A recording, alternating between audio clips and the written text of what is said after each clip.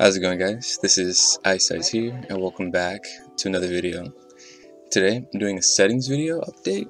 I'm gonna try and make this my last major settings update video for the rest of the season at least. It's not good to keep switching your binds around, so I'm gonna try and stick to the binds that I have right now for as long as possible. So let's jump right into it.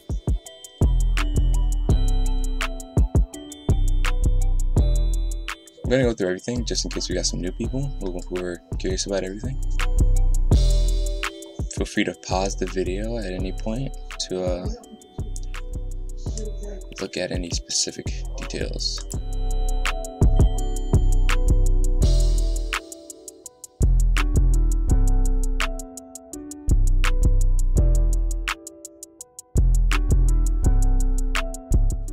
The major one here that everyone asks me about is confirm edit on release. I do not use this, guys. I don't use this.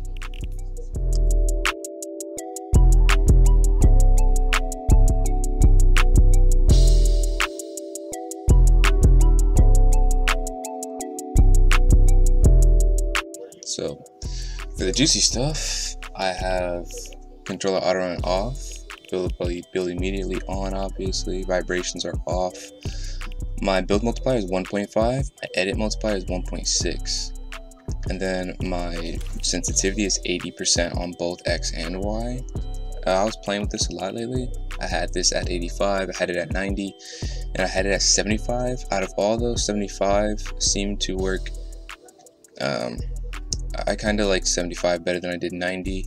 85 was good, but I could hit most of my shots, but every shot that I would hit was like a low damage shot. Like I would hit like maybe 80% of my shots on 85%, but they would all be low damage hits. So 80 and 75 are where I am right now.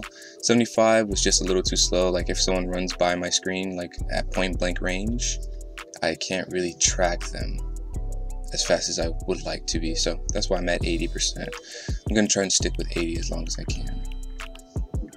I don't play with any boost, ramp time, or anything like that. Then as for my ADS, this is like I'm playing with this all the time. Like anything from 10% to like 18% is where I've seen most players have theirs at. 14% is working for me right now, but I'm pretty sure this is gonna change a lot, which is not that big a deal. ADS is not that big a deal. I don't play any dampening time. I'm on linear, obviously, 100%. You know, gotta make some KBM players mad. You know what I'm saying?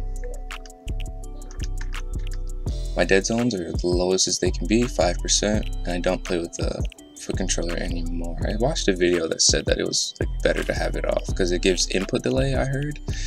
I don't know how valid that is.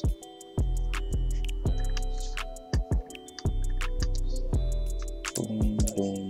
Alright, now for my keybinds. Nothing changed in the combat controls, but I'll give you guys a few seconds to look everything over. I'm gonna probably change this to something else. I've seen someone who has pickaxes as like the stick, but I don't know how I feel about that. Build controls, nothing changed here either.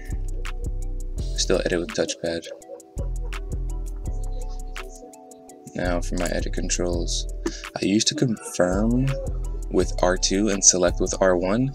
Now I confirm with triangle and I select with R2. The reason for this is because I play claw, and before I would have my fingers like my index finger transitioning between the bumper and the face button, so it was assigned to like all this, and my middle finger would be just on R2. But that's a lot of work for my index finger. I haven't been playing claw as long as situations, so yeah, that's my thought process behind that, and I'm getting a lot better on it. I really enjoy it. I like how it is now. So Dead zone 0.5 the lowest. But yeah guys, those are my settings. Feel free to give these a try, but remember that you shouldn't copy anyone's settings 100%. You should use them as a reference and as like a starting point, but always make adjustments to suit you and benefit you as a individual player. Never copy someone's settings 100%. You just use it as a reference, a starting point so that you could make your own settings, if that makes sense.